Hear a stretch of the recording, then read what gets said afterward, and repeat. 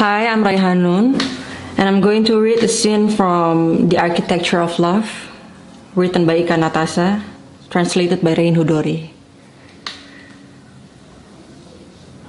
She watched his figure begin to disappear for a while, and suddenly she wanted to ask,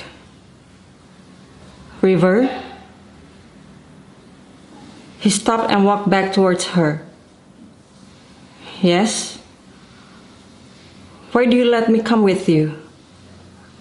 I mean, we're practically strangers. Why do you let me follow you around?" River looked down and gazed at the pavement. Then he lifted his head slowly and looked deep into her eyes. "Because you're as lost as I am, Raia. And a city this big, it hurts less when you're not lost alone." Raia will never forget the way he looked at her that afternoon. He smiled briefly once more, so quick she barely had time to see it. And without waiting for Raia's response, he turned and walked away. Silently, Raia watched him leave.